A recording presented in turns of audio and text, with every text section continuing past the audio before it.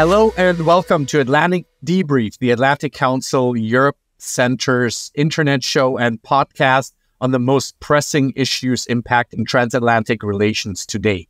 My name is Jörn Fleck. I'm the Senior Director of the Europe Center, and I'm delighted to have back with us Ambassador Gérard Araud, the former French ambassador to the United States and a distinguished fellow here with us at the Europe Center. Warm welcome back, Ambassador Araud. Good afternoon from Paris. We had you on last week to discuss the first round, and even before that, you gave us a preview of the snap elections.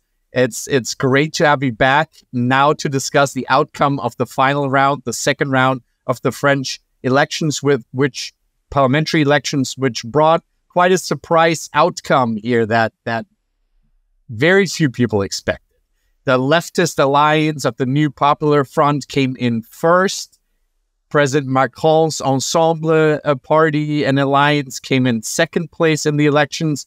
And the National Rally that had been projected to have even a majority, an absolute majority perhaps within reach, only came in third place. Still, none of the three players achieved an absolute majority or even a significant relative majority. And so the questions are how President Macron can now form a government in France with these parliamentary balances of power. And so there's a lot to unpack with Ambassador Araud, and I'd like to jump right in with you and really start with the surprise outcome. What do you think drove this significant change from what everyone was expecting, from what pollsters had also suggested and projected in this? What were the key drivers behind the surprise outcome? Yes, hi, Jörn. Yes, on the basis of the results of the first round, I think on Sunday night after the first round, people were believed that actually the National Rally, the far-right party, was on its way of having a majority or being able to form a government with the support of the conservatives. The surprise was, I guess, was in two stages. The first stage was between the two rounds. You know, in the French system, parties are allowed to run for the second round if the candidates are really allowed to run for the second round if they got more than 12.5% of the votes in the first round. Which means that usually in our second rounds, we have three, at the very maximum, four candidates, but really usually three candidates. And in these cases, on the basis of the first round, we could expect hundreds of what the French call triangular, which means really second rounds with three candidates, a centrist, a far-right, and a leftist. And on the basis of the first round, the consequence was clearly that the far-right was going to win a lot of constituencies. And what happened was really that a lot of candidates, leftist or centrist, decided to step out from the race and to call their voters to vote for either the centrist or the leftist to prevent the far-right from winning the constituency. And it was really a general movement, a very general movement. So we went from really something like nearly 400 triangular second rounds to more or less 95, 100. And in these cases of this 100, actually the centrist and the leftist remained in the race most of the time because there was no danger of a victory of the far-right. So that was the first surprise because, you know, we have had for the last decades what we call the Republican Front, where leftists and centrists are allied against the far-right. But the general feeling was that it didn't work anymore, that little by little, the far-right party, the National Rally, had succeeded to get to become a sort of a normal party for the public opinion. Apparently, it was not the case. So pollsters were doubtful that the voters will follow the calls to stop the far right, the pollsters were wrong. That's the first surprise on a Sunday night, yesterday night, really, was that actually the French said no to a far right government. And that was really quite a surprise. It's without any ambiguity. It's a no. There is still a Republican front uniting people, very different people, from the far left to the center right, who simply said, no way, we don't want the far right.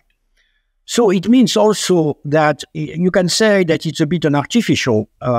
It's a bit artificial because we have had very different people voting together for the only reason to stop the far right. So you have immediately two remarks. It means that really, this front worked. It's true, but it really, in a lot of cases, it hardly worked. Which means that they got they got 52% of the votes, and the far right got 48%. So it means that little by little, the far right is going up, and what will happen in the next election. The second point is that you can argue that again, I am relieved to not to have a far right majority this morning. But at the same time, you can say in democratic terms, it's not very healthy that to have people who have nothing in common voting together only to prevent another party from winning. Really. So it's not a debate of ideas. It's not a debate of common vision. It's simply a common no. And so that's really, in a sense, is breeding a feeling of really unsatisfaction, even if I do love the result. After that, as you have perfectly said, we are now a country basically with three unequal blocks in the National Assembly. The left, 190, the center with the President's Party, 160, and the far right, 140. So it means that there is no majority possible in the parliament. And so what immediately all the English-speaking people are going to say, oh, wow, you are going to make coalition, compromise. But, they have to understand that the French political culture is much more oriented towards a guillotine than towards compromise. And so we don't like, really, frankly, we don't like compromise. We don't like coalition. We don't have this experience. We have not had really this experience for decades. So in itself, it's difficult. On the top of that, you have the question mark of the leftist coalition, which is now the first one in the parliament. Hardly, but it is the first one in the parliament. Because the leftist bloc, the New Popular Front, is itself a coalition. And within this coalition, you have a far-left party led by Mr. Mélenchon. And Mr. Mélenchon, 5 minutes after the result yesterday night, Sunday night, simply said, in other words, more or less, I want to be the prime minister and to implement my program, all my program, really, and I am against any concession, any compromise, any coalition. If I can maybe jump in there, because you already raised my two next questions. One, what will be the outlook for this Hun Parliament? You said yourself, outside observers will immediately go into, coalition mode, but that's not really a tradition in at least recent French political culture. So what can we expect on that? And then I want to come back to your point about this leftist coalition and how durable that really is. And that's the main question. Because during the electoral campaign has shown the fragility and the division of the leftist coalition between the far left of Mélenchon, which is called La France Insoumise, LFI, and which is very radical and which has, in a very strange way, centered its campaign on the Gaza on Gaza, really, which is a way of attracting the Muslim voters. And on the other, but you have also the traditional Socialist Party, which is reviving because in this election, and which is much more moderate. And so the question will be, I think the first question will be whether the leftist coalition is going to remain united. If it doesn't remain united, is it possible to have a coalition between the traditional left and the center, the presidential center? You won't get a majority still. Is it possible to extend this majority to the traditional conservatives? I think it will be very difficult for the socialists to accept it. So, frankly, again, we are going to see. We have ahead of us weeks and maybe months of negotiations, of squabbles, of doors slammed, of melodrama, political melodrama, and the French are very good at political melodrama. With a lot of principles will be really screened. Even if there will be a lot of negotiations behind the curtains. So it will be, we are entering on the short term a crisis. And there is the big question, of course, of Macron, the president, because the president can appoint whoever he wants as prime minister in our system, because a prime minister does not need to be supported by the majority of the parliament. Actually, the previous prime minister was not supported by a majority of the parliament. He simply doesn't have to be opposed by a majority of the parliament, which is quite different because it obliged different parties, and in this case, it will be the left and the far right to vote together against the prime minister. And in the previous chamber, they didn't do it.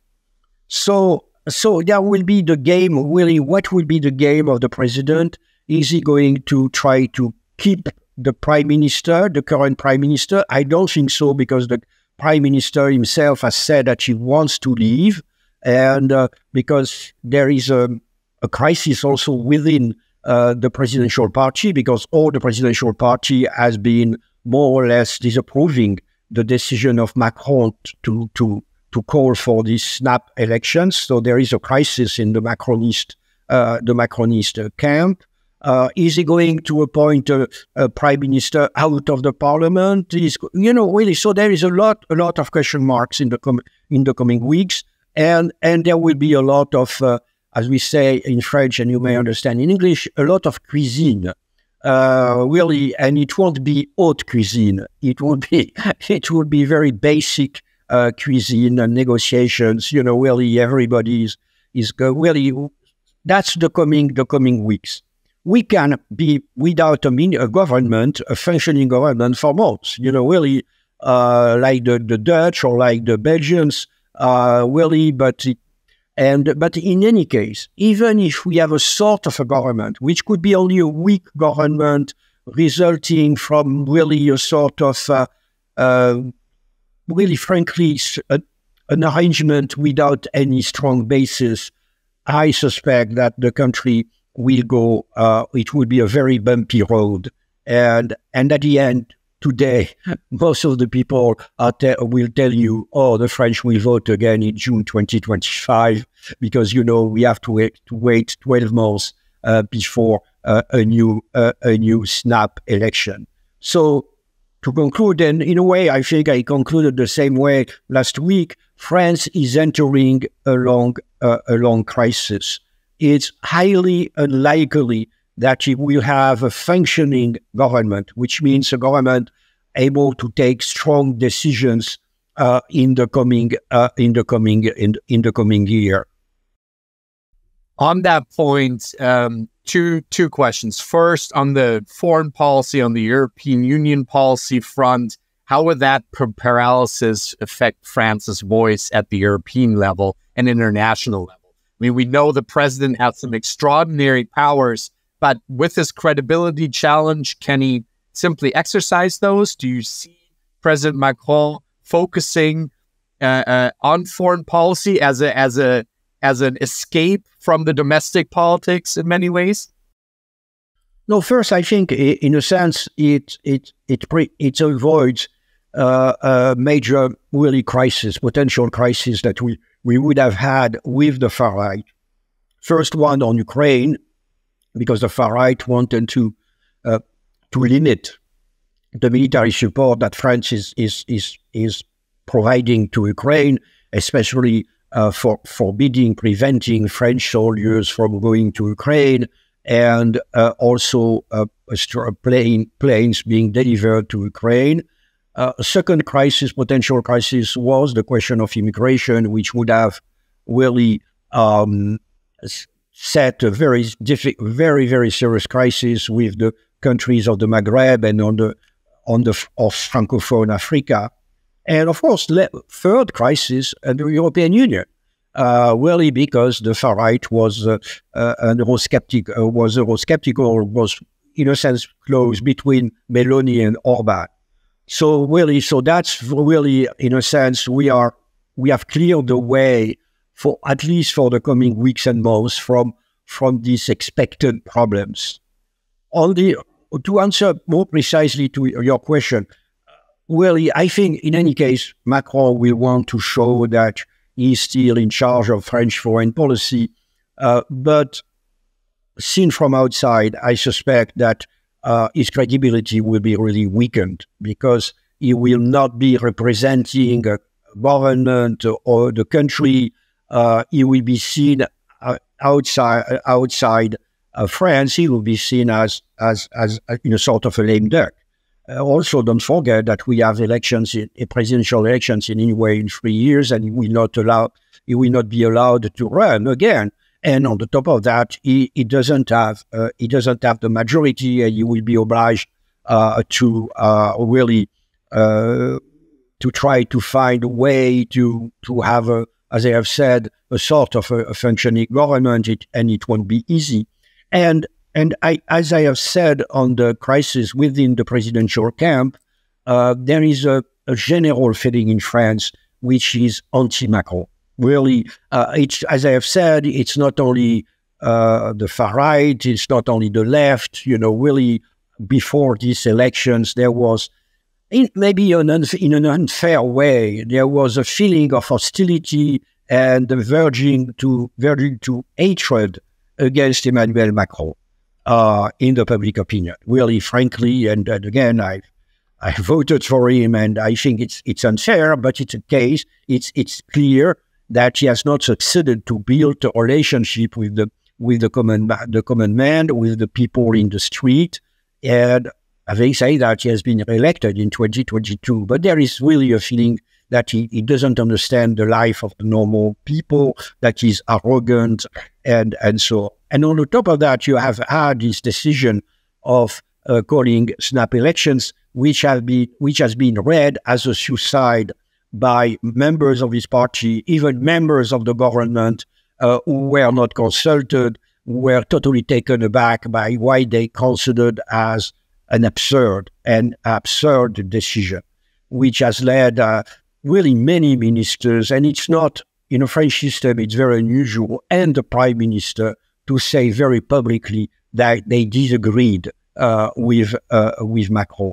So there will be the question of Emmanuel Macron, whether he will understand that, and I doubt it, and whether he will be able to handle a very, very delicate situation, really negotiation between parties, and with this hostility, personal hostility against him, whether he will understand that he has to be, quote unquote, a bit presidential. He has to be less involved into, I should say, the daily management of politics.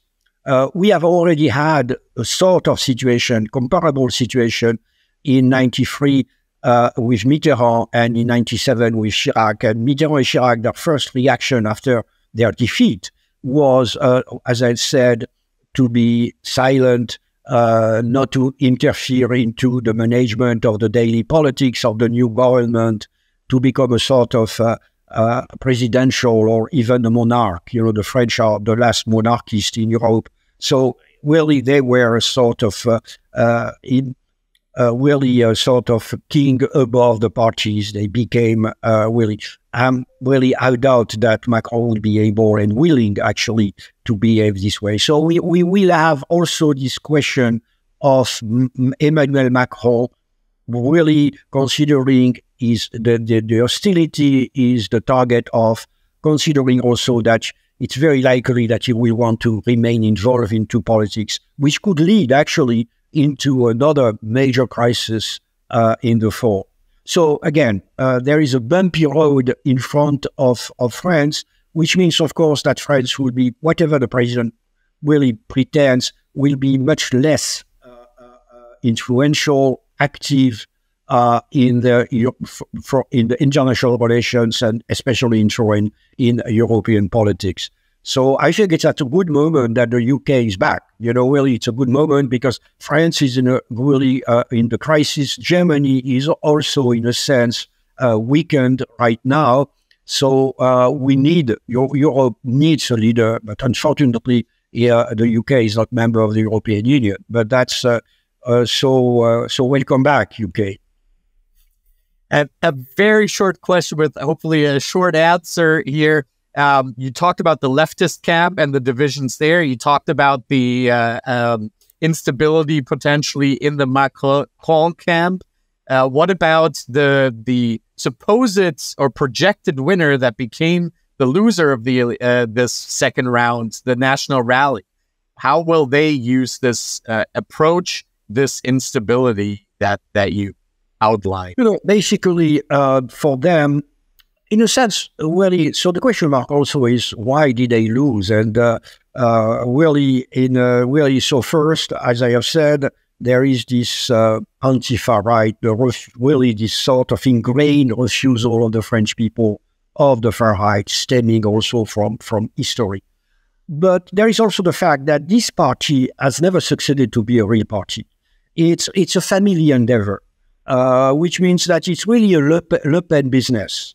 And, it's a party where you don't have a real people around Le Pen, but, Monsieur Bardella, Jordan Bardella. But, Jordan Bardella, who is 28, was chosen because he was the boyfriend of a niece of Madame Le Pen.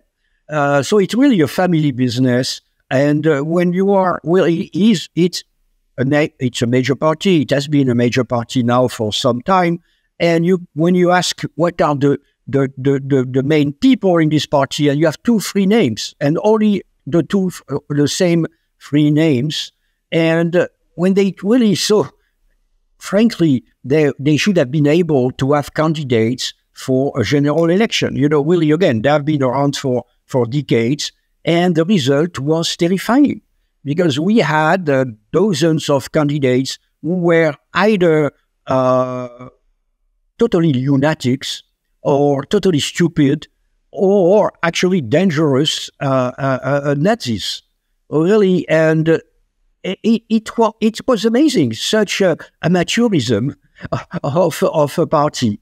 And so that's really, I think it's the National Rally is not succeeding to overcome, and maybe because Madame Le Pen doesn't want it, this sort of, as I said, a sort of small really bakery shop at Le Pen, really, and they don't want to train real people, to train leaders of the party, local leaders. They want to to be in control of everything. Whether they will change, I don't think so. I think that Marine Le Pen, in a sense, I'm not even sure that she's disappointed because her goal is very clearly the presidential elections in 2027. And the danger was that having a government, this government could have really be totally incompetent because they have nobody, frankly, to govern, which would have evidently undermined their candidacy, or to have Bardella becoming a sort of a rival. So you have a Marine Le Pen who can say, I got 10 million of voters, 37% of the French voted for us. We had been blocked by the alliance of all the establishment, or what the far right calls the establishment. And of course, this establishment is going to show that it's not able to govern in the coming 3 years. And she may be right, actually. So in 2027, really, that's time I will win. That's the next showdown.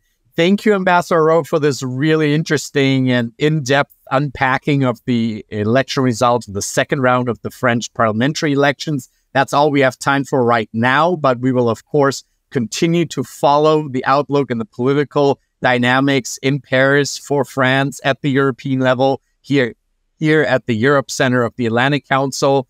Thank you again, Ambassador Araud, for being with us, for helping us understand the outcome of the elections. And thank you to our viewers for tuning in. Keep looking out for more Europe Center coverage of French politics and the French elections. Until then, goodbye, and thank you very much.